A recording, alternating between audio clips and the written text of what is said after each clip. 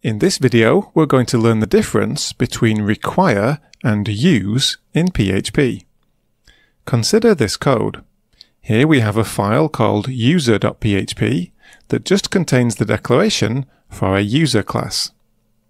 And here we have another file called index.php.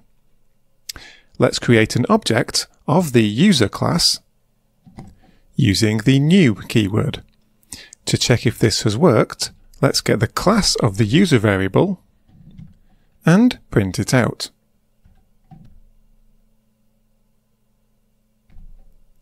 If we run this code, we get an error.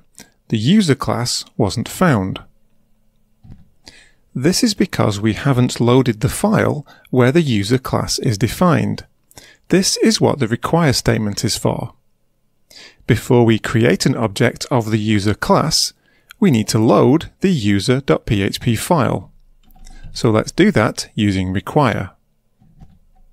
Note you can also use include instead of require, but that doesn't throw an error if the file isn't found. Now when we run the code, the error is gone and we get the name of the class printed out. Now let's try adding a namespace to the user class. We use the namespace keyword followed by the name of the namespace we want this class to be in, which we'll call app. If we run the code again, we get the user class not found error again. This time the error is not because we haven't loaded the file, because we have. This time the error is because we're trying to create an object of the user class, but this class is now inside the app namespace. To fix this, we need to prefix the class name with the namespace.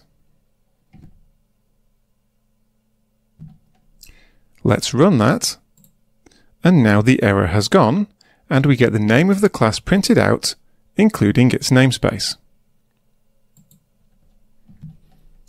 Now, if we're using the user class a lot in our code, or it has a very long namespace, perhaps even with several nested namespaces, it would be easier to refer to that class without using the namespace. This is what the use statement is for. Let's add a use statement at the top for the app user class. This imports the app user class into the current scope. So now we can refer to the user class without its namespace.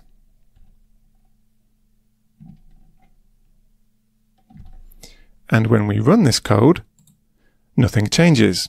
There's no error, and we're still creating an object of the app user class. Note the use statement isn't doing anything with files. It doesn't load the file the user class is in. We still need to use require or include for that. So we use require or include to load another file so that we can use the code inside that file. And we use the use statement to import a class into the current scope so we can use that class without its namespace.